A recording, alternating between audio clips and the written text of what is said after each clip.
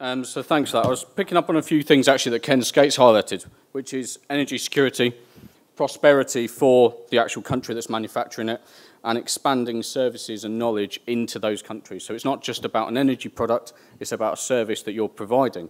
Long term, the energy product may actually become secondary to the service you've given them.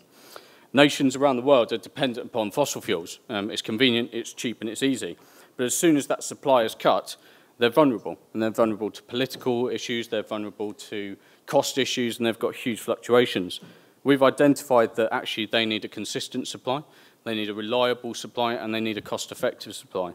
And that's really where our company's sort of basis has started. It's developed a lot since then, but fundamentally we're looking to get a reliable, consistent supply to a customer that's in a vulnerable position, such as coastal nations, developing nations, island communities around the world, with a manufacturing base here in Wales. So a little bit about the company. We're WIFO funded. 4.2 million's come through WIFO, and we've got a good close working relationship with them for the programme for West Wales and Valleys. That's been matched by the company directors to give a £6 million pot. At the moment, we're actually 30% under, so we're doing good value for money in that. You can see actually we only started in summer 2016. That's when the funding was approved. Now, as we just said, we've just put the device in the water and we're testing. And we are testing a full-scale prototype that's been delivered in the water from the funding arriving in our bank at the end of September. From this testing period, we've got a 2-year project. We're looking to get 3 things, really. A validated power takeoff device. The actual power takeoff device is going to be called the Power All. We're going to look at a component matrix so that when we deploy across the world, we can match our device to whatever wave climate there is, hypothetically, around the globe, with a minimum amount of interference on the actual barges themselves. And we need to work out what we're going to do in the next stage of testing, whether that is going down to Fab Test or Pembrokeshire or Cornwall, or actually if we're going to deploy, sell a device and go commercial straight away, whilst taking data from that to improve. It's never going to be an end thing. It's always going to be continual improvement, and our test barge in Pembrokeshire will probably be there for the long haul. Next. So what's happened so far? Well, our founder, Simon Gillette, thought about the idea 4 years ago. He's got a background as an engineer within the Navy, and then he's got a background in wind and solar power. Whilst that was ticking over, he realised that actually there's a growing market and a need for consistent energy, and that actually, as we said, the renewable resources off the coast of Wales are an untapped resource. Ironically, I was actually up at Carroll Castle, which is just down the road a few weeks ago, and they have a lagoon, which they release, and that was used to power a mill, to power flour. That was in use 300 years ago. So this isn't actually a new energy industry for Wales. This is just something that's coming back into fashion at the minute because there's a demand for it. We've undertaken modelling exercises with various companies. You can see there Atkins and Contessa, proving that the theory is fit for deployment. We haven't done any wave tank testing yet. Now, that's for 2 reasons, really. We want to get to sea. We want to get an actual prototype in the water. We've partnered with Swansea University, and we're about to conduct flume tank testing starting next week. But the benefit of having our prototype, which is a full-scale prototype in the water, is as soon as we've found something in the workshop or found something in the flume tank, that data and that information can be relayed straight to us. We can make a component and we can make changes very quickly. And rather than putting it into a lot of documentation and analysing it, we can make those changes very quickly, which results in lower costs for ourselves. Actually, we'll keep on there. So looking through, okay. Sorry, we're missing a few slides off here, but what we're looking for here is speed of deployment. Our company really relies on being very lean manned. We've only got 12 employees, and we need to be very rapid to react to the changes that we're experiencing. So one of the things we looked at was achieving funding by the 1st of September. This was our cut-off date. We had to get in the water, we had to get testing, we had to get the contract approved and funded.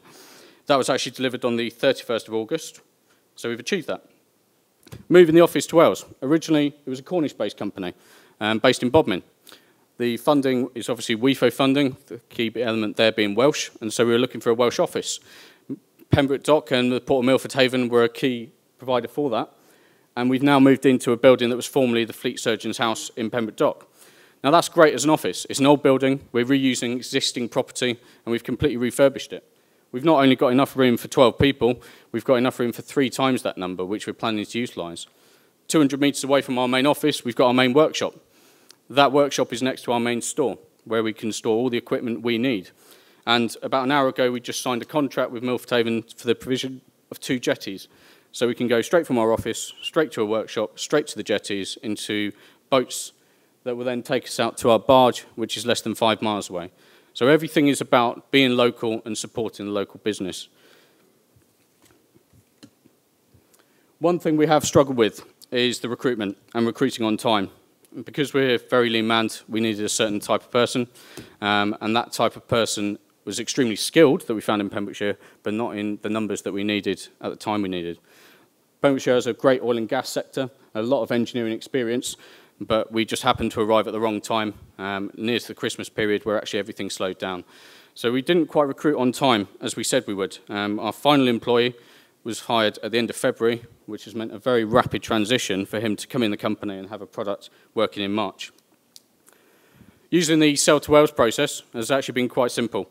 We used the Sell to Wales website and we've put tenders online. Now, one of those primary tenders was for our main contract for the refurbishment of our barge. Our barge that we've purchased is an old World War II fuel bowser with a hull that is similarly aged. She was used in D-Day to transport fuel, to transport water. She survived since then as a houseboat. We've gutted her, we've repainted her, and fundamentally not done a huge amount to the hull. What we've then done is put a load of equipment on top of her, and she's at sea now testing. So we are a wave energy developer that has a product in the water that's gathering data. That data is being streamed straight away to our office, and they're using that data to then straight away design a new product. And that new product will probably be made, hopefully, in Wales, if not in the UK. On our barge itself, we're looking at various methods of power takeoff device, as I just said. The first method is using this person here. So one of our brand ambassadors is Sir Steve Redgrave. And we thought the simplest way would, of course, be to link him up to a Concept 2 rower and just tie a generator on the back of him and keep him rowing 24 hours a day. Nice and cheap. Unfortunately, European time regulations came into effect and stopped us from doing that, but I've just been told that that won't be an issue in 2 years' time. So we've looked at various options there. As we move forwards, we're exploring different avenues for that, and we're working with various partners for different generators. We're not looking at one solution.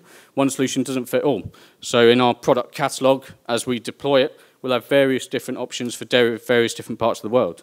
Other generators go down one sort of route, we can alter them to see fit. Finally, we're looking at actually deploying it at our first test site. Within the Haven area itself, it's got a very diverse region.